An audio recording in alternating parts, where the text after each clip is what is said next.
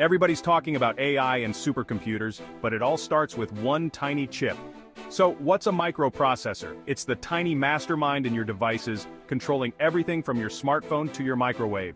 Think of it like a super-fast librarian. It fetches, decodes, and executes instructions at lightning speed. Inside, it's got billions of tiny transistors acting like tiny switches. These switches process binary code, those ones and zeros, to perform complex calculations. Impressive, right?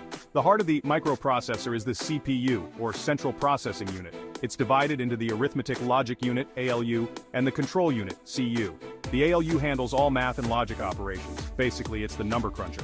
The CU, on the other hand, directs operations, telling the ALU what to do based on the instructions it receives.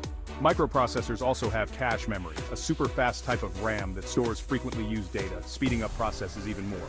So next time you swipe, type, or click, remember, there's a tiny genius inside making it all happen.